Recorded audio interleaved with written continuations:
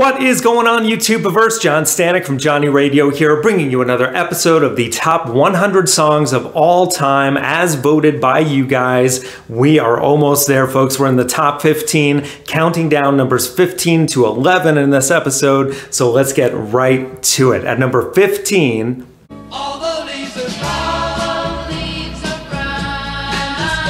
California Dreamin' by the Mamas and the Papas from 1966. What a classic. And you know, I wouldn't have it this high on my list, but I definitely understand why it ranked this high. I mean, it is such a well-crafted song that's really, I think, under 3 minutes long.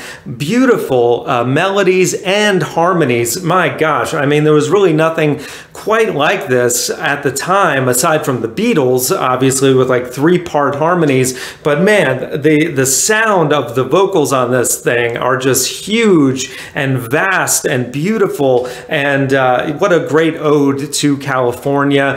Just one of the greatest songs of all time, and that's just at number 15. So now at number 14.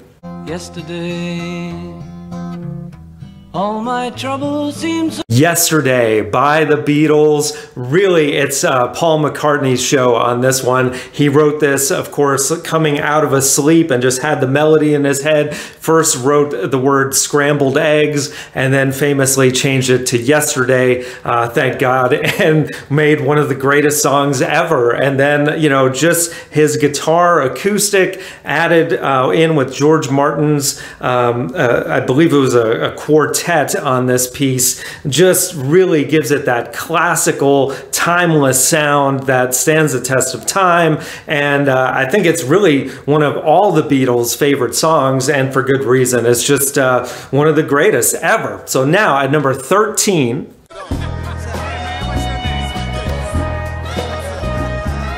What's Going On by Marvin Gaye from 1971's album of that name.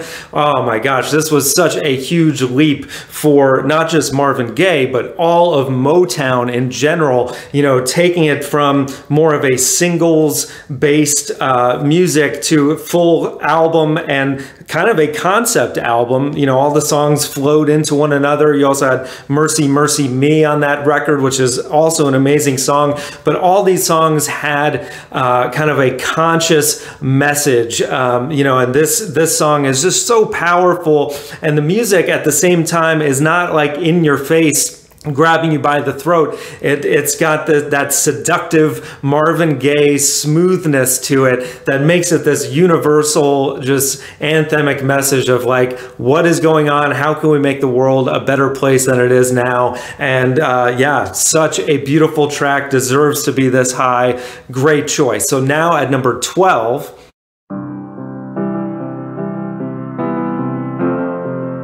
Imagine by John Lennon, another title track from the album Imagine, also from 1971. And, you know, I personally think this song should be higher on the list. I think it's one of the greatest songs of all time, one of the greatest ballads ever written. And I think, you know, it beats anything that Lennon wrote with the Beatles. I think this song that Yoko Ono actually influenced the writing of is just such a beautiful sentiment of like, just like Marvin Gaye was singing about, imagine a better world and how can we make it better. And man, 1971, such an amazing year in music. I mean, if I count how many songs on this top 100 are from that year, I'm sure a bulk of them are, and this is no exception. Just one of the most beautiful pieces, just stripped down piano, and very light drumming by Ringo,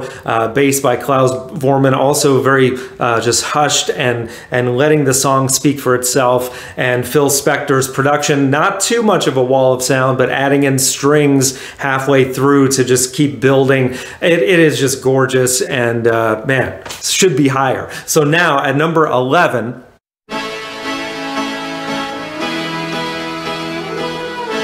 God Only Knows by the Beach Boys. Another just gorgeous, one of the greatest songs ever. I mean, just the melody, you know, by Brian Wilson, it just right away, it just grabs you and sucks you in. And then the music, it was nothing really quite like it at the time in 1966 off of the album Pet Sounds. And this is one of those songs where, you know, Paul McCartney heard it and was like, oh my gosh, this is, you know, we have to do something to rival this, because this is just one of the greatest songs ever created. And, you know, the Beach Boys never sounded better than really on Pet Sounds and, you know, what ended up being the Smile Sessions.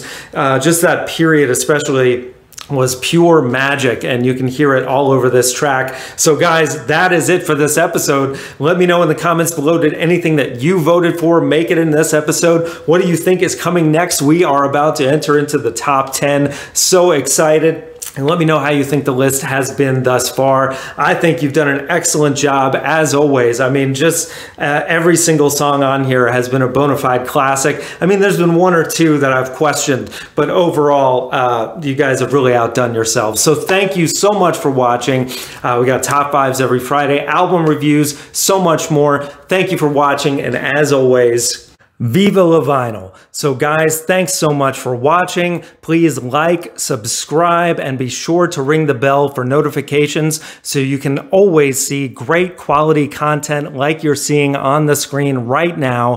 Thank you so much for supporting Johnny Radio, and I'll see you soon.